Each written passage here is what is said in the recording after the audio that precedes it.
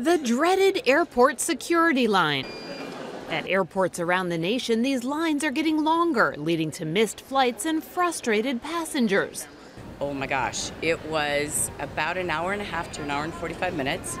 Everybody was running through the airports. It was chaos and panic, and missed one flight. But the waits are expected to get worse. This summer, Fliers will likely face massive security lines at airports across the country, prompting airlines to warn passengers to arrive at least 2 hours early or risk missing their flights. It's been off to a rough start here in the springtime with TSA's lines and airports' growth, but we are collectively working together to figure out what we're going to do before summer hits.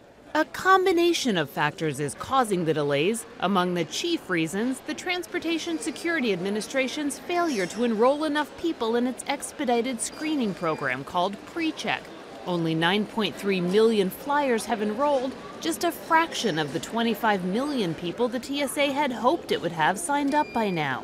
But based on the promise of PreCheck, Congress cut more than 4,600 TSA screeners, nearly 10% of the workforce. Now the TSA is scrambling.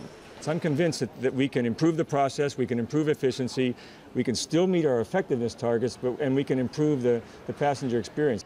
The TSA is shifting some resources to tackle lines at the nation's biggest airports, including using dogs to sniff bags and help lines move faster. Still, with more flyers and fewer security screeners, there's no easy solution on the horizon.